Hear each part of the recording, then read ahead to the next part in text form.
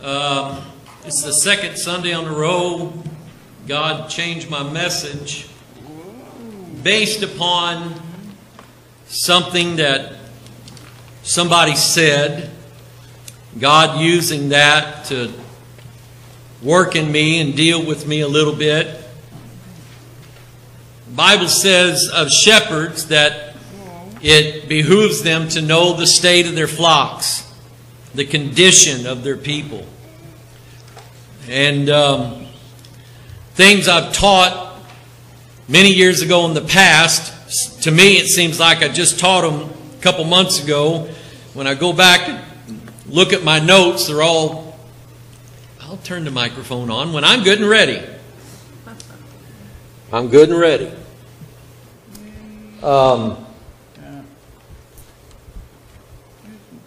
What was I saying? Anyway, God changed my message this morning. And based upon something that somebody asked me about, I know that I've taught some of these things before, but I'm like Peter. Every now and then, I mean to stir them up in your remembrance. The devil will often try to get us to forget God's Word. If he can get us to forget and neglect the reading of God's Word, the thinking on God's Word, the meditating on God's Word, if he can get us to do that, then he can move in with his lies and shroud over the Word of God, choke out the Word of God with his lies. There upon the screen, just a sample of the many people that we were able to be a blessing to this weekend. And again, for us here at Bethel, these Black Lives Matter. It looks to me like this lady here might be pregnant. Michael, how is the woman that had the baby that she hadn't eaten in several days and doing pretty good? That's what I like to hear. Amen. Give the Lord a hand for that. Clap your hands, all you people. Shout unto God with a voice of triumph. In some of these cases, the place that you see the people sitting is in some cases the place where they live. And I know that there is a certain amount of racism that does go on in this country on both sides. But I just would encourage anybody who thinks they have it bad in this country to go here. And live with these people and live among them so you understand there's a difference. This young lady here seems to be, let me get her back here, that she is nursing a young baby. That is the place where she lives. That's it. No roof, nothing. The straw that she lays on is her bed. And these people are very precious. This man, I think he's asleep. I looked at the picture closely. His eyes are open. So I think they caught him asleep. So they just laid the food down next to him. He got a surprise when he woke up. He might have thought angels came by and blessed him. Amen. Beautiful young lady sitting there. Ephesians, I told you 2 Corinthians 11. Hang on to that place. Ephesians chapter 2. At the end of the service, remind me, there's someone here who wants us to follow the commandment given in the book of James. Is any among you sick? Let him call for the elders. Let them anoint their head with oil and pray for their healing. And we're going to do that today at the end of today's service with someone who had heard me say, he'd recommend a book that God used to really help me at a time when I needed help. I needed to know that God did hear my prayers. And I needed to learn the nature of God to know then how God would answer that prayer. And that God wasn't depending on me to be the Superman that was going to bring deliverance in somebody's life. He does that. And instead of God having a lot of confidence in me, I'm the one that has to have a lot of confidence in God. Amen? God had to teach me that. But it was a book written by John R. Rice. Rose actually, she had a family member died. They gave Rose all of her religious books, and she laid a bunch of them on my desk. Bad thing to do, because they just sit there for months. And finally one day I was in a very sour mood, and I was a little bit angry with God, and I thought, I need to get my mind off this, so I reached over that stack of books. The first one on the top was a book written by John R. Rice called Prayer, Asking and Receiving.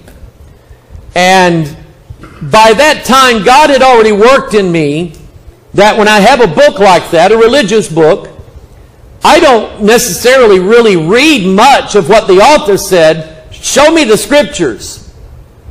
And that's what I went to. I was looking at this, and he gave a lot of scriptures as to why he believed, why he was teaching what he was teaching, and it really helped me. I mean, it really helped me. So today's message, Lindsay, write this down somewhere, how thorns work in grace. How thorns of the flesh work in grace. Ask yourself, what is grace? Does grace only apply to the salvation of our souls? No. Grace is everything that God does in you that you never had deserved to begin with. It is undeserved, unmerited working and sustaining of God in you to provide for you what you are totally incapable of providing for yourself. If God thought that you could do this for yourself, He would merely stand back in heaven with His arms crossed saying, go ahead and do it. I'm sure a lot of us have maybe said to God or to ourselves, I can do this on my own. I don't need help with God. And God, like any good parent, laughs his head off and He says, go ahead and do it. Like telling one of your 2-year-olds, let mommy help you put your clothes on. No, I can do it. And then it's funny because you go in there and you see that their arm is through the head hole like this, and you've got to unwind it. Matthew, when he was a little, decided he was going to put his own seatbelt on, and to this day, I have no idea what he did. But we stopped at a lady's house. We was going to go and talk to her for a little bit, and Matthew is in the back seat of the van, his arms and legs up over his head, and the seatbelt was intertwined in around his limbs in such a way as I'm going, how did you even do this? This defies the laws of physics. Did you run the seatbelt through your body? And it took me 30 minutes to get him out of the back of that car. Couldn't do it by himself. Ephesians 2:8 says, for by grace, in fact, read this out loud with me. For by grace are you saved through faith, and that not of yourselves. It is the gift of God, not of works, lest any man should boast. For we are His workmanship, created in Christ Jesus, unto good works, which God had before ordained, that we should walk in them. So I'm going to ask you the question, where does grace come from? God. Does it come from us? No. Comes from God. Who saves us? Do we save ourselves? No. I'll ask you this. Where does faith come from? God. Does faith stem out of ourselves?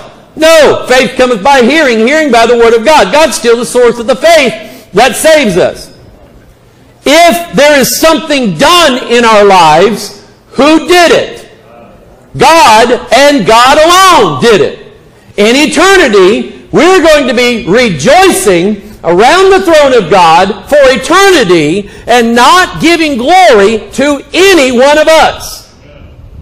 It is nothing but by the grace of God. Now here's what happens. Turn to 2 Corinthians 12. All of us have a past. All of us have a pretty rotten one. Pretty bad one. Done things shouldn't have done. Done things that we were warned not to do, but we did them anyway. Found out the results of doing those things was more than what we could handle. And we asked God to step in and intervene and save us because we could not save ourselves. All of us have things about ourselves that we don't like. Things about our nature that we do that we don't like doing. And we don't want to do them anymore. And we ask God, God, will you take this away from me? Now you've got some preachers who will tell you, well, if God didn't do it, obviously you're not asking in the right way. Or obviously you don't really want it. Or obviously you're not using the right words. Or you don't have enough faith. Or it's always something on you is why God didn't do just exactly what you commanded Him to do. It's always something. It's always your fault. Because if you just believe God, well, God will do everything for you. Which is not true. It's not true. Consider healing. Does God heal everybody that is sick? Eventually, in death. God has healed people's livers, backs, eyes, brains, lungs. God has healed people only to have them die anyway. But death to a saint is the ultimate healing. Is it not? So why are we so adamantly against that? Why is it that some people think that death is the victory of Satan and we could have stopped it, we just didn't have enough faith? But excuse me, everybody dies. You know why everybody dies? Everybody's a sinner.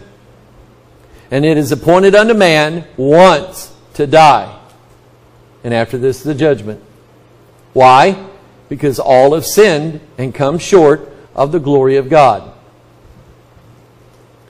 So, does God always heal just because somebody asked God to heal them? No. Does God always heal just because they came to the elders, we anointed their head with oil, prayed for their healing? Does God always heal just because we did this? No. No. Let me ask you this question. Is God smarter than you? Does God know more than you do? Does God know more about you than you know about yourself? Does God know more about you than you want God to know about you? Of course He does.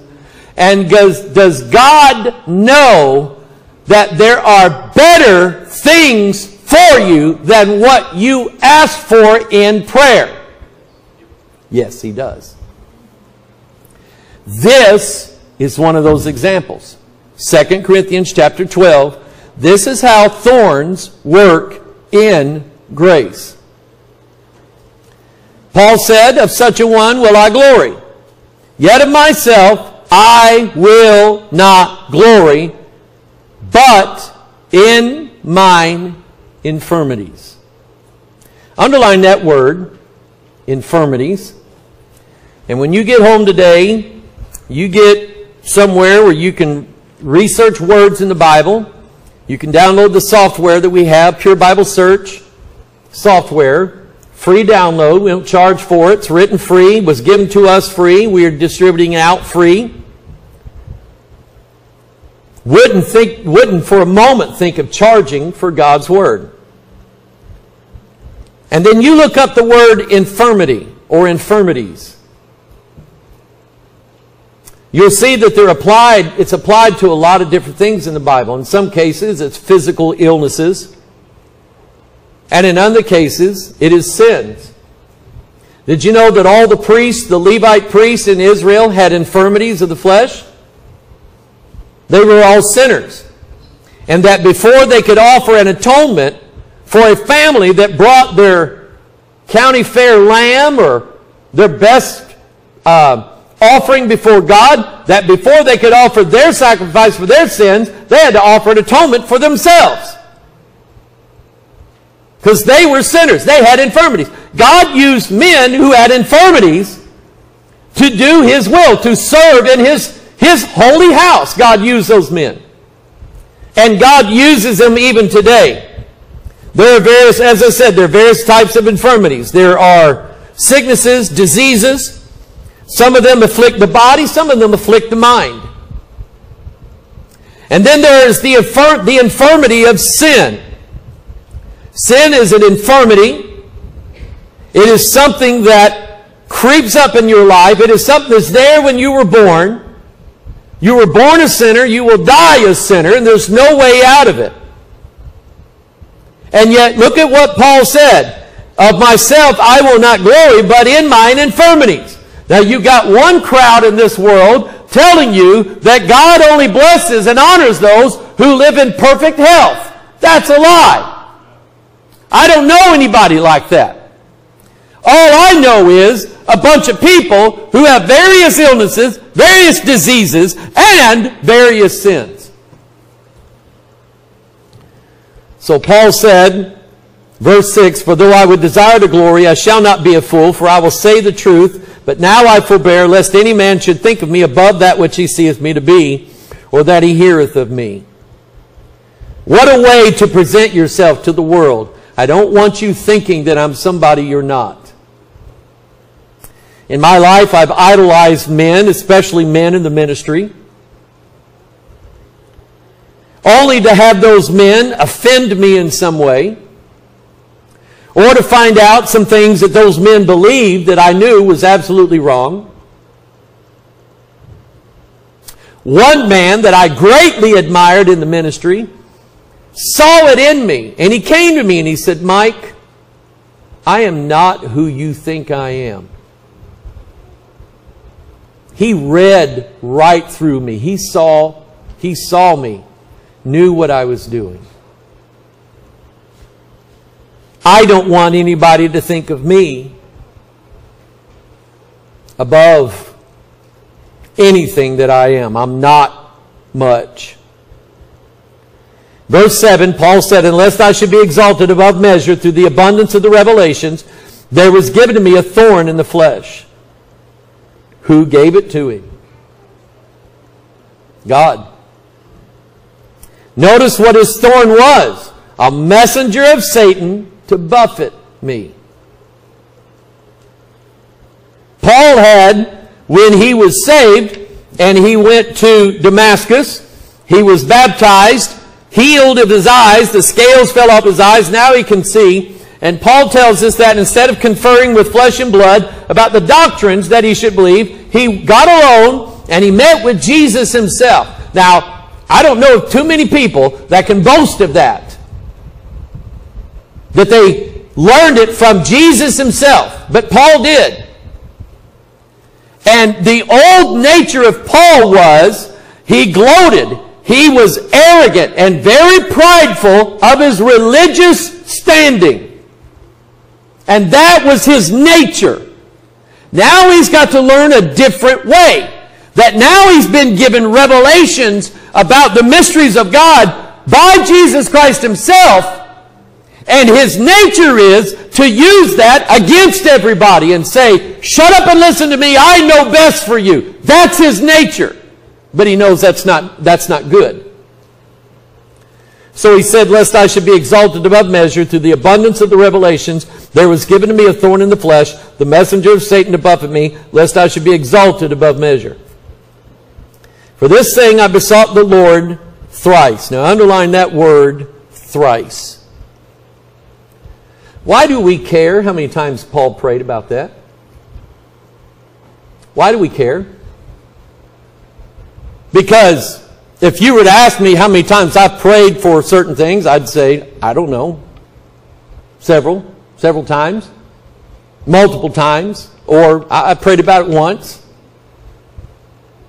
But I could not sit here and tell you things that I've prayed for in my life that I've asked God a specific number of times. But Paul specifically said 3 times. Why did he do that? He's given us a clue here. And if you read this passage and read the rest of everything that Paul said in the Bible, tell me what that thorn was. We have theories. But he doesn't actually identify the specific thorn that's in him. There's a reason for that. Because he knows that you, as a believer like he is, will be able to identify with him. Unless, of course, you had something different than what Paul said he had. And then you would say, well, maybe that doesn't apply to me because I'm not like Paul. I didn't have his specific thorn. So maybe this doesn't apply to me. I guarantee you the Holy Ghost knew to leave it wide open for you so that everybody could draw an application from this. I besought the Lord thrice that it might depart from me. And he said unto me, my grace is sufficient for thee. Now, here's one of those places where we use words the wrong way.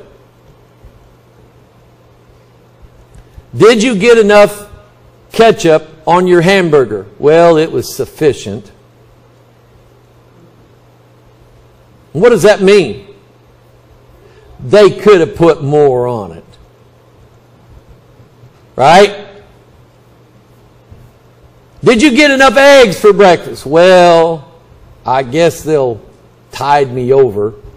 I guess they are sufficient. But we use that in a wrong way.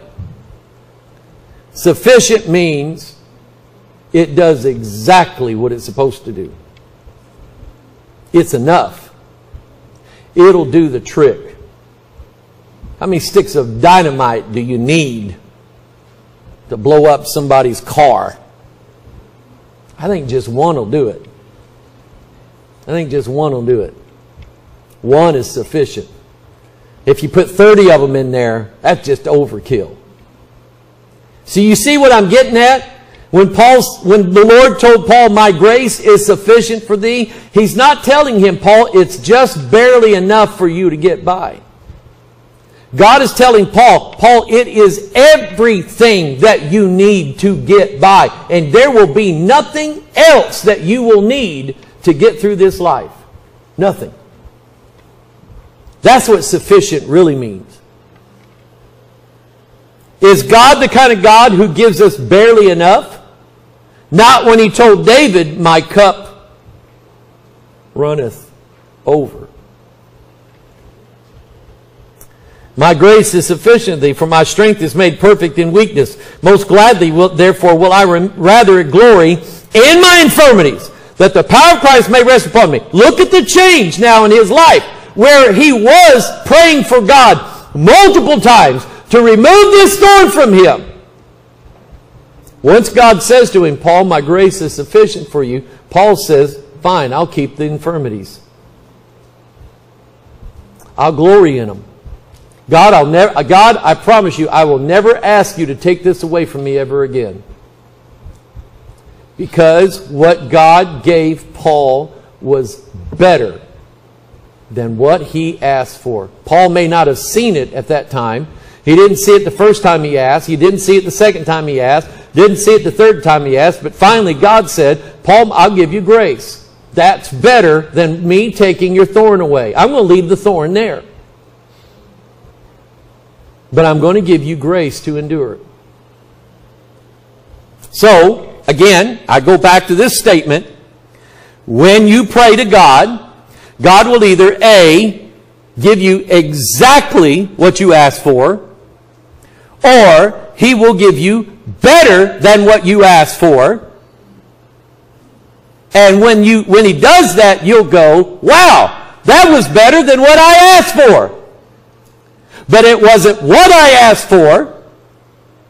And that means God is smarter than you are. Amen? I rather glory in my infirmities, that the power of Christ may rest upon me. Therefore I take pleasure in infirmities, in reproaches, in necessities, in persecutions, in distresses. Look at these. Infirmities, reproaches, necessities, persecutions, distresses. 5 is the number for grace. 5th time Noah's name is mentioned. Noah found grace in the eyes of the Lord. Distresses for Christ's sake, for when I am weak, then am I strong. I should have asked you today, how many of you want to be strong in the Lord? You'd say, amen. Good. Starts by being weak. Now let's pray and let's understand how thorns work in grace. Father in heaven, we come before you today. And Father, I believe that this was the message you wanted me to preach today. If I'm wrong, Lord, I apologize. But I know there's a need. I know there's a need in this room today. And Father, I'm aware that there may be needs that I'm not aware of in this room today. Father, these are things that I didn't learn in a book.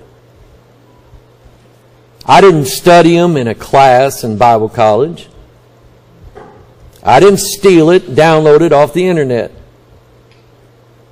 This is something that I myself struggled with greatly. Wasn't sure if I was going to make it.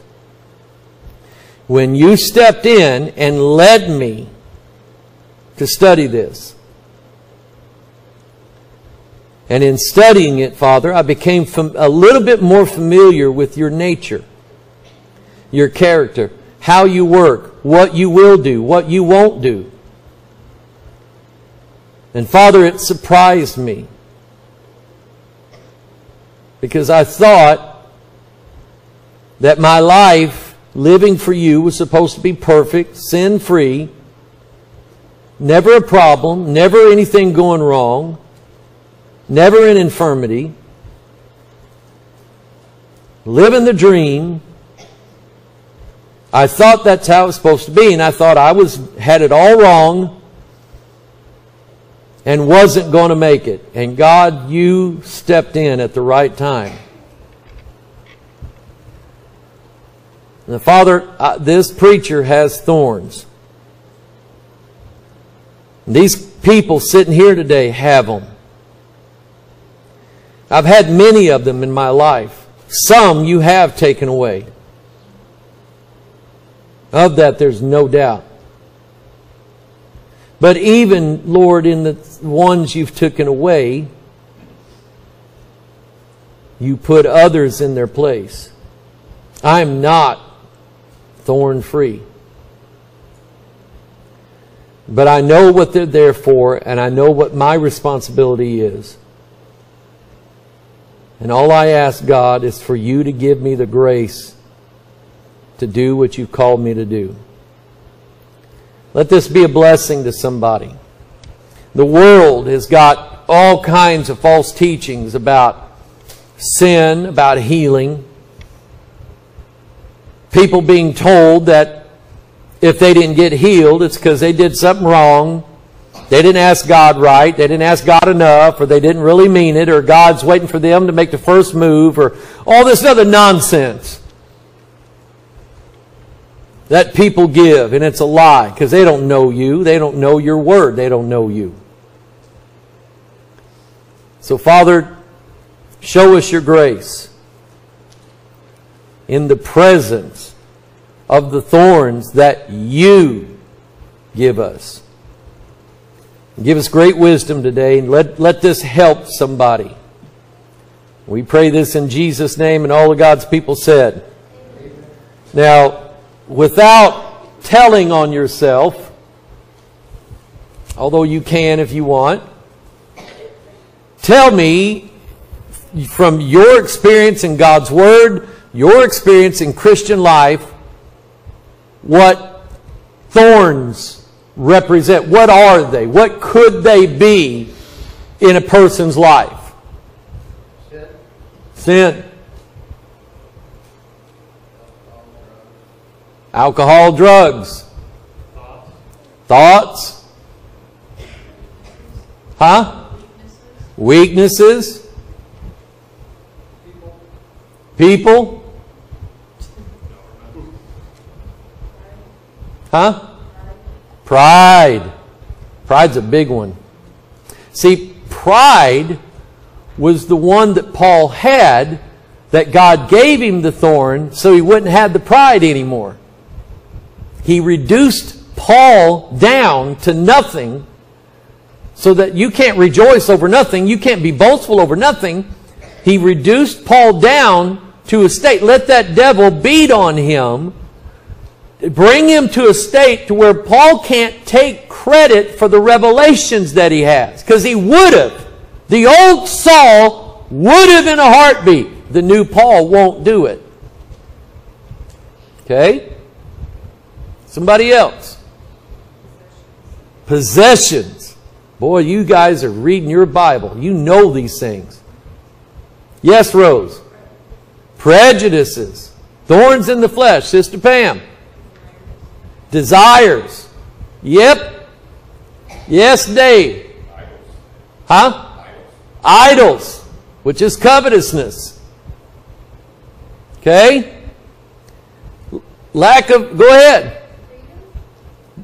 Freedom? You know what? In a way, that's pretty true. Because some people use freedom as a means to do whatever they want to do. Okay? So I get that. Treasures of this earth, contentions, the 18 works of the flesh that Paul mentioned in Galatians chapter 5 would fit into this category. All sin fits into this category. Now, this is what throws people. Pastor, you tell me that God wants me to sin? So no. I'm telling you that you already were. And what did God give you for that sin? Grace. For by grace are we saved. Turn to Genesis 3. Genesis chapter 3.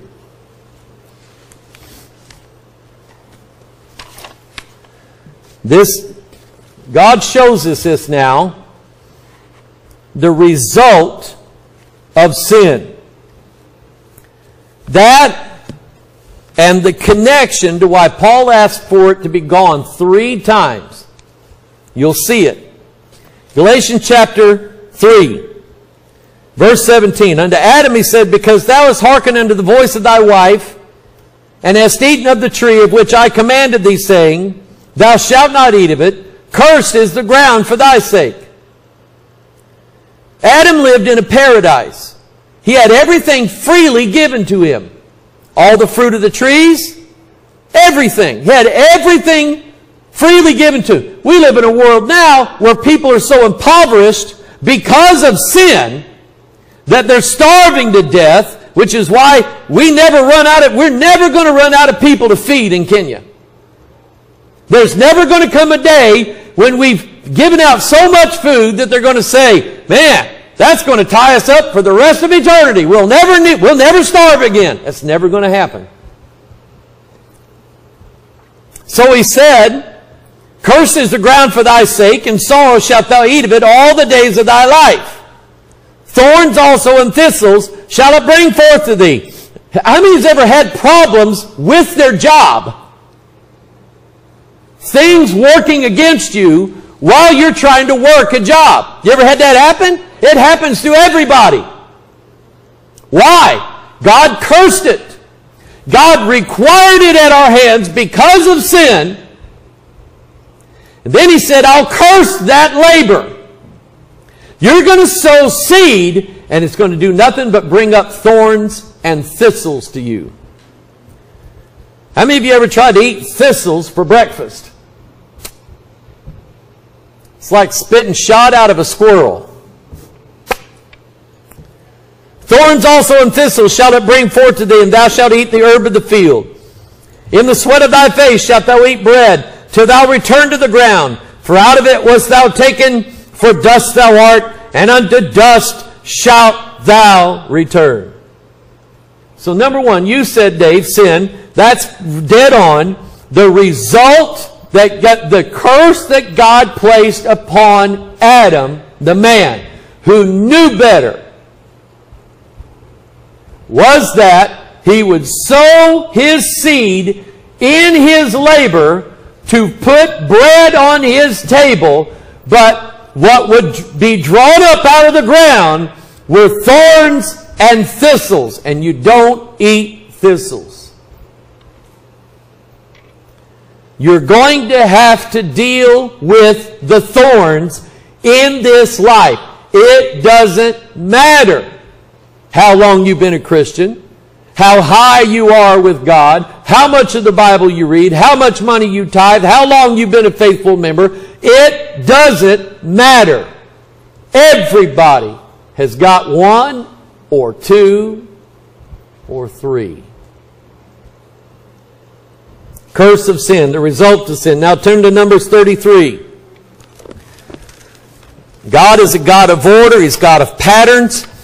Once you understand these patterns by reading the Bible, you become familiar with the nature of God, the character of God. The Bible says that we have the mind of God through Christ. We have the mind of Christ. We understand how God does work. We understand how God does answer our prayers. We understand that though we prayed for one thing, and yet we didn't get that thing, and all of a sudden now we've got something else, then once you know God and His nature, then you understand that God gave you that as a replacement for what you prayed for. And it wasn't God being mean and cruel to you and hating your guts and saying you didn't say the right words, you weren't facing east when you said it, you weren't standing at the little spot there in the Catholic Church where you got to stand to do everything. You didn't do what I told you to do, so therefore I'm not giving you what you asked for. I'm going to be mean to you. In fact, here's what Jesus told us. He said, how many of you fathers, having children, if your children ask you for bread, would you give them thorns? None of us. My children ask me for things, I give it to them. Most of them are grown. They're still asking for things. I give it to them. I love them. And I'm an evil father. God is not. So what God gave you, it would defy His nature if He gave you worse than what you asked for. It would fulfill His nature if He gave you better than what you asked for. Keep the thorn. I'll give you grace. Thorns are always temporary. Grace is everlasting. Which would you take? The inheritance or a bowl of lentils? like Esau asked for, a bowl of pottage. Which would you rather have? Okay? Numbers chapter 33, verse 51. God says, speak unto the children of Israel and say unto them, when you are passed over into Jordan, into the land of Canaan. So this is after you get saved. You're saved now. You've been brought out of bondage. You're saved. Then he said, then you shall drive out all the inhabitants of the land from before you and destroy all their pictures, destroy all their molten images, and quite pluck down their high places. Count the number of things he tells them to do here. How many? He says, drive out the inhabitants, destroy all their pictures, destroy all their molten images, quite pluck down all their high places. 4. It's always going to be related to the gospel, spiritual things. And then he said in verse 53, and ye shall dispossess the inhabitants of the land and dwell therein. For I have given you the land to possess it. Ye shall divide the land by lot for an inheritance among your families, and to the more ye shall give the more inheritance, and to the fewer ye shall give the less inheritance. Every man's inheritance shall be in the place where his lot falleth. According to the tribes of your fathers ye shall inherit. But if you will not drive out the inhabitants of the land from before you, then it shall come to pass that those which you let remain of you shall be pricks in your eyes and thorns in your sides, and shall vex you. Who said people are a thorn? There you go. In the land wherein you dwell. Moreover, it shall come to pass that I shall do unto you as I thought to do unto them. Now notice what God is saying. God told, watch this now.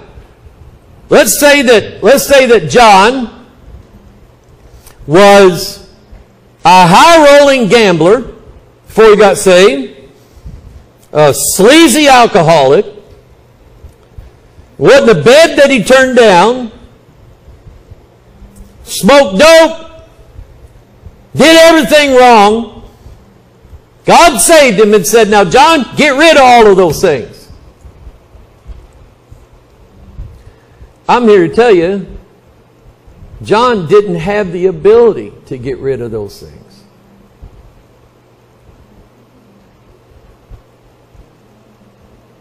Some of you come out of alcoholism and drugs. If God were to say to you, I want you to get rid of all your drugs, get rid of all your drug friends, and promise me that you'll never, ever, ever even want to do those things ever again, I'll give you eternal life. You couldn't do it. You're incapable of doing it. Sin is always going to be more powerful than your flesh's ability to stop sinning. Amen? And I'm going to prove that. So God tells them, get rid of all of those enemies, because I drove them out, and if you go in there doing what they're doing, I'll drive you out. However, did Joshua obey God? No. Turn to Judges chapter 2.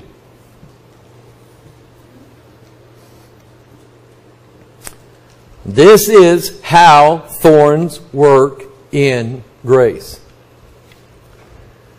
Judges chapter 2, verse 1.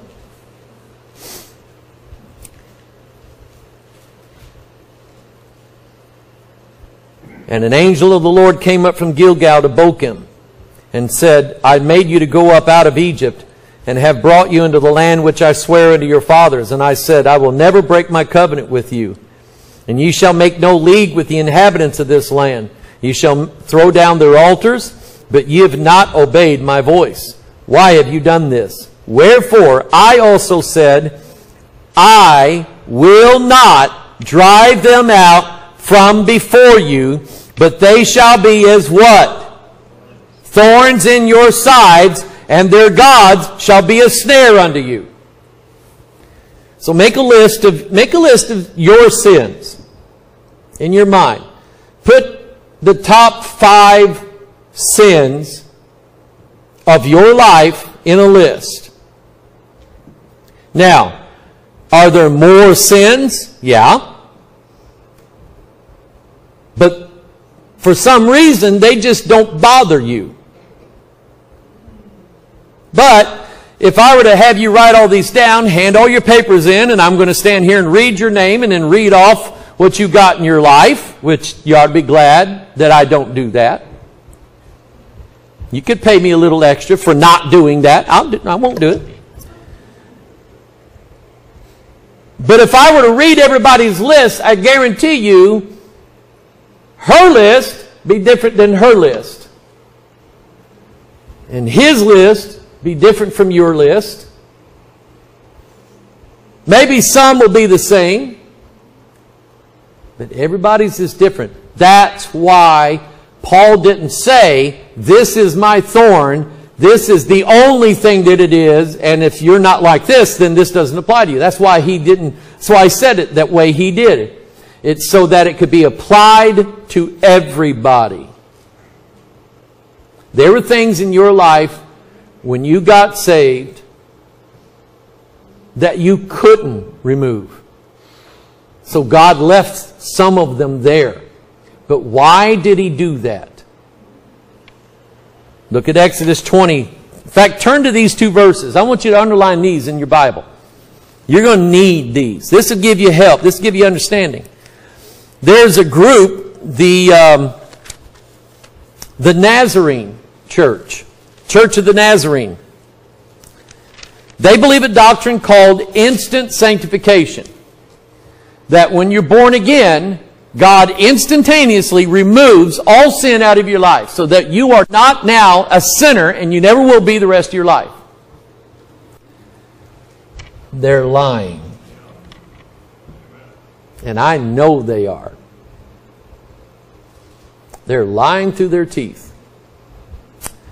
The Nazarene Church has the same roots as the Methodist Church and others, Wesleyan Holiness. They were based upon the ministry of John and Charles Wesley, two great men in the kingdom of God, but they were flawed. And I don't know exactly where the Nazarene Church gets that. I don't know if they got it from the Wesleys or they just developed it on their own, but that's what they believe. And all that does is produce a church full of hypocrites, standing there claiming that they don't have any sin, but they do. Bad. So it causes them all to be liars. Okay? Causes them all to be liars. I am instantly sanctified. I have no sin. And if that's what they testify in their church, they're lying through their teeth. Good grief, is it? I thought it was 11:20. Man. Exodus 23:30. By little and little I will drive them out from before thee until thou be increased and inherit the land. How did God say he was going to do it? By little and little. He didn't say, I'm going to get rid of them all in the same day. And then notice this, Deuteronomy 7:22. The Lord thy God will put out those nations from before thee, little by little, that thou mayest not consume them all at once, lest the beasts of the field increase upon thee. So God had a reason for it. I'm going to take them out little by little. Now, obviously, in everybody's life here who's saved, there are some things that you just don't deal with anymore in your life. They're gone. Amen? And aren't you glad? I'm not the man I want to be, but I'm not the man I used to be. Amen. So I have found God deals with me about something. I'm a man who's made a lot of mistakes. In the ministry, I've made a lot of mistakes. I'm human. Judgment errors, sin, doctrine wrong. I've made a lot of mistakes. I like to learn from those mistakes so that I don't do those anymore.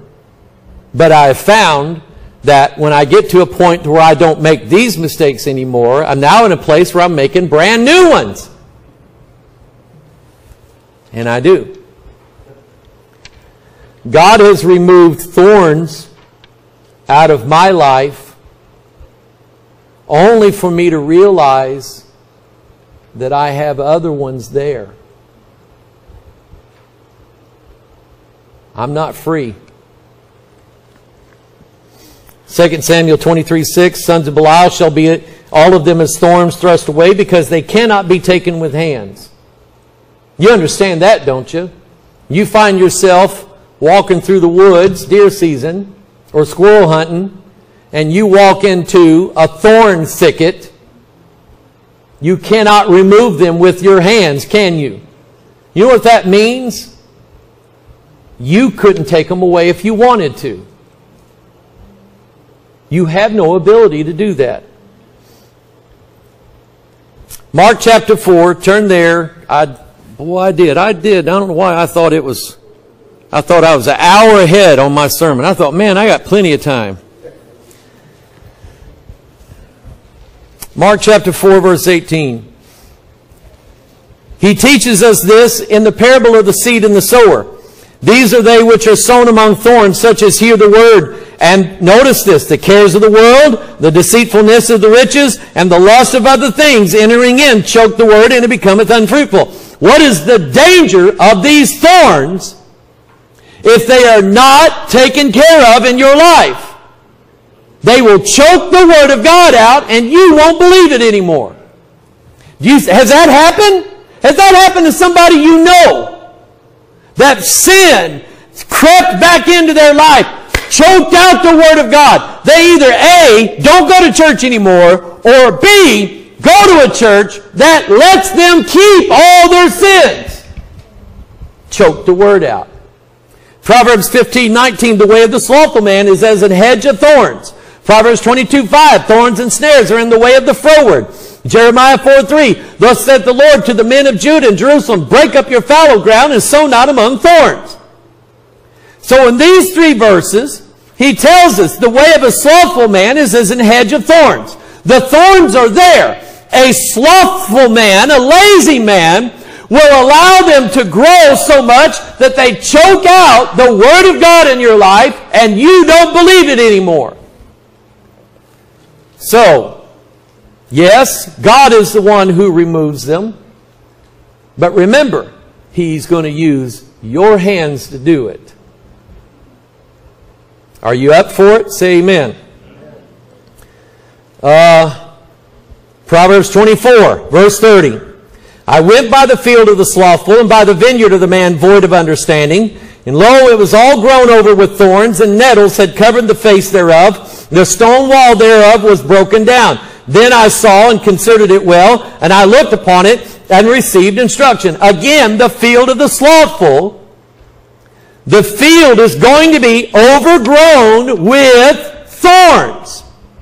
And if the thorns are not taken out by the grace of God, then you have but one thing coming to you. Turn to Hebrews chapter 6.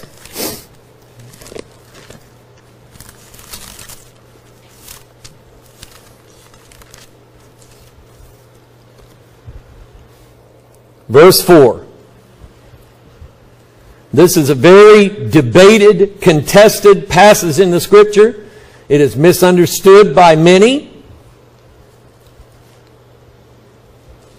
Some say that Paul merely is giving here an impossible hypothetical situation that will never happen. I say it does happen. For it is impossible for those who were once enlightened and have tasted of the heavenly gift and were made partakers of the Holy Ghost, and have tasted the good word of God and the powers of the world to come, if they shall fall away, to renew them again unto repentance, seeing they crucified to themselves the Son of God afresh, and put him to an open shame.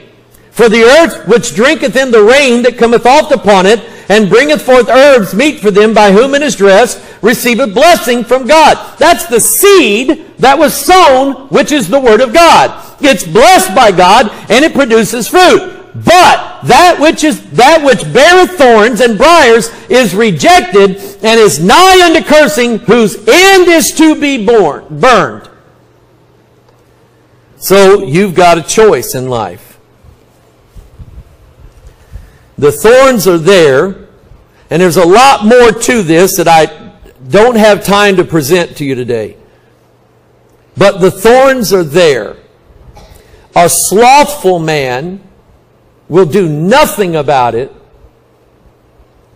and they'll kill his relationship with God. God actually used the word disinherit. And He told Israel, as I thought to do to them, that's what I'm going to do to you. Or, you cannot be slothful, be a worker in God's vineyard, and say, every time these things pop up, I'm going to dig them up and get rid of them, because I don't want them there. Again, who can take them away? Turn to John 19, and I'm going to let you go, but we got to lay hands on somebody first. John 19.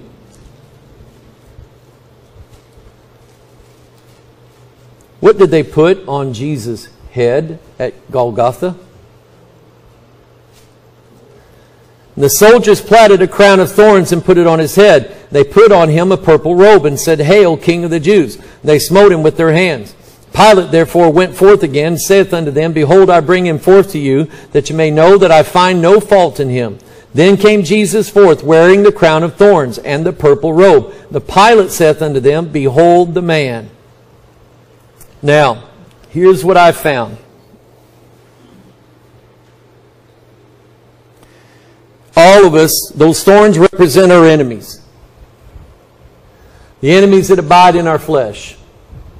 I've got them, you've got them. As God has taken away some from me, in some cases, He's replaced it with others.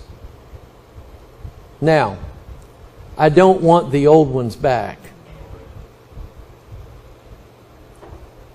But I can see clearly that He's let other thorns, other messengers of Satan, to buffet me. I woke up this morning buffeted. Buffeted. I did not wake up well this morning. I woke up very buffeted, very down. And I've asked God, God, remove that from me. And God says, I'll give you grace. And I realize what it's for. It's to cause me to rely upon God every day. Because it occurs often. Often. Now, as people get older, the thorns that they bear in their flesh, God does start removing some of them, or He gives them more grace. Until finally, there's one thorn left to deal with in a person's life. It's the very last enemy. Death.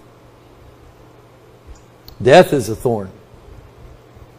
The sting of death is sin. Strength of sin is law. So you will find, if God allows you to grow to an old age, what you will find is that there becomes less and less desire in your life for pride or sin. But there still is one enemy to face. And that's death. But guess what?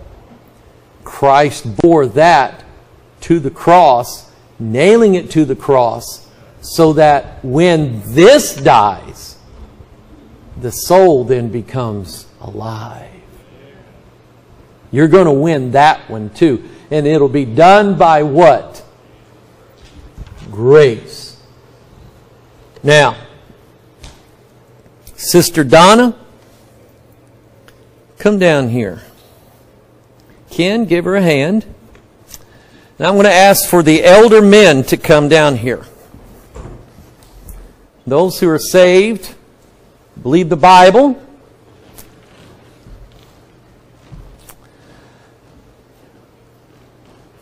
She contacted me and she confided some things in me.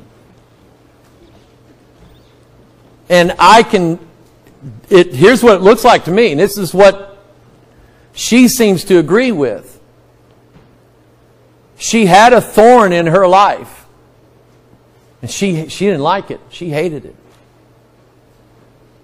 God's taken that away, but He's given her this.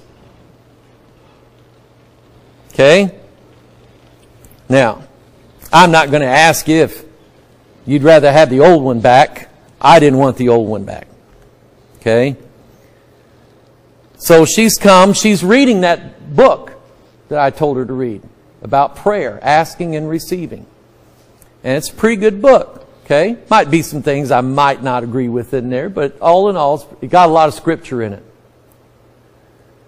But she's asked for us to lay hands upon her for her healing. Now, God's either going to heal her or He's going to give her something better than healing her. But it won't be worse than healing her. Amen? Never is. You believe that? Amen.